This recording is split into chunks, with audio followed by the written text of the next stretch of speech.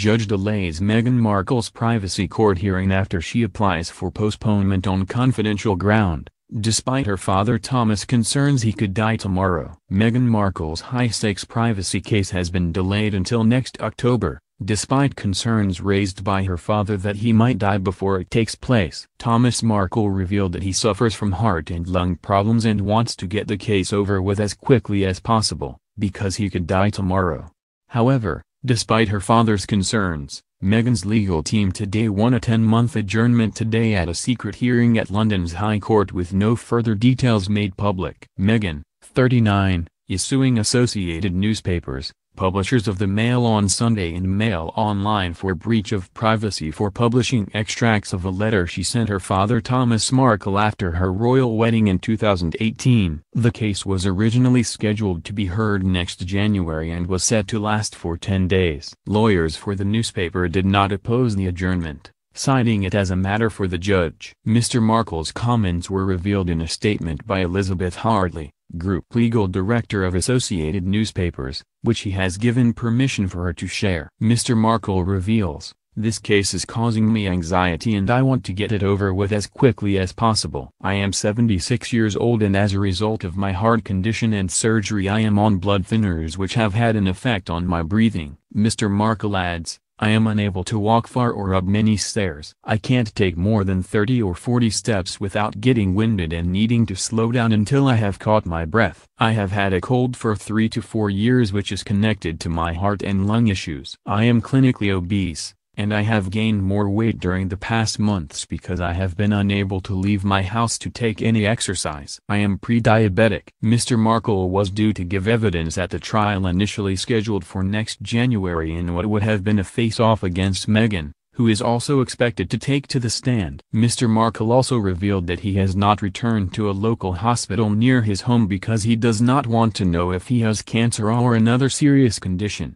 He adds, "None of my male relatives have ever lived beyond 80 years of age. I am a realist and I could die tomorrow. The sooner this case takes place the better." However, Meghan's legal team won an adjournment today at a confidential ground hearing. On Wednesday, a court order revealed by the Press Association said that part of Meghan's applications today would be heard in private in order to protect the confidentiality of some of the facts put in evidence. No further details were given. Mr. Justice Warby today said he had considered the request and granted the delay until autumn next year, adding the primary basis on which the adjournment was sought was confidential. He said, "The right decision in all the circumstances is to grant the application to adjourn. That means that the trial date of January 11, 2021 will be vacated and the trial will be refixed for a new date in the autumn." The adjournment formed part of a flurry of legal moves by Meghan's lawyers to alter the timetable of the case. They want a judge to determine her case without having a full trial at all, meaning she would not enter the witness box at the Royal Courts of Justice. The judge said he will hear the Duchess's summary judgment application to have her case heard without a full trial on January 12. Meghan lost an application to have claims she cooperated with the authors of the royal biography Finding Freedom thrown out. Last month, she lost a bid to block the book from being relied on by the Mail on Sunday. The newspaper's lawyers argued that she cooperated with the authors, Ahmed Scobie and Caroline Durand, to set out a version of events that was favorable to her. The Duchess denies collaborating with the authors. Lawyers for the newspaper have claimed at a previous pre-trial hearing that it was difficult to see how Meghan could complain about extracts of the letter to her estranged father being published when she and Harry had helped with Finding Freedom,